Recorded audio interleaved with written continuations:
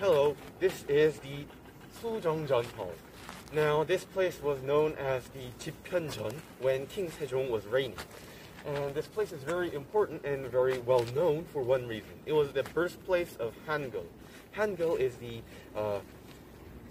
language, the writing, the symbolic letters of Korea, and is very important and is still used right now. And students today still learn it in basic forms, and still learn about how King Sejong actually made Hangul. That is how important the creation of Hangul was to Korean society. If we didn't have Hangul, then we would still be using Chinese characters, and we wouldn't have Korean characters for ourselves.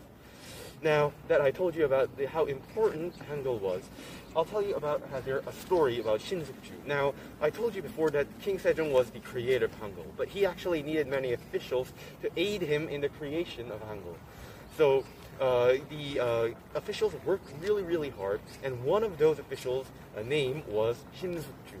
And he was working here, but then at night, because he was working so hard, he actually fell asleep while he was working.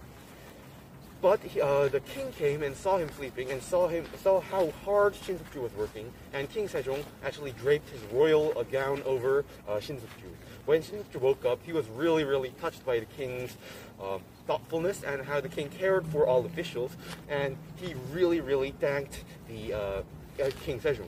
This shows you how caring King Sejong was and how great of a king, how respectful of a king King Sejong was.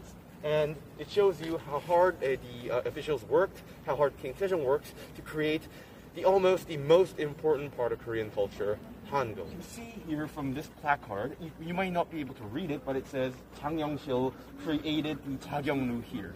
Jang Yong-sil is a very famous scientist, and he was during Sejong's reigning period, he was very, very loved by Sejong, and he created many, many important creations that actually aided Korea's development. And this place was where the water clock was. And they put a placard here to show how important Jang Yong-sil was, how important he was as a scientist and as a technician for Joseon Dynasty.